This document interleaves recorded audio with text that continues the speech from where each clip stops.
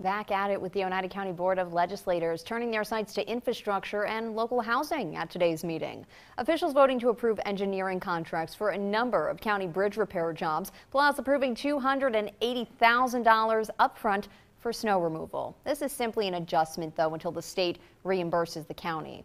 Also approved in this meeting, $215,000 to help renovate the old Sylvan Beach School into a 50-unit affordable housing complex and senior center. So it's an existing structure. It's centrally located right on,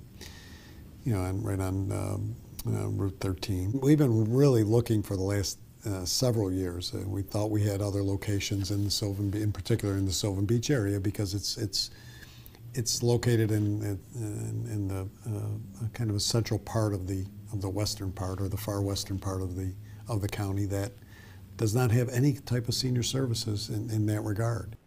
The Oneida Municipal Housing Authority will run those apartments. A portion of that facility is expected to be complete by early next year. The board also voting to accept a $1 million grant from the state going toward legal representation of the county's poverty-ridden population.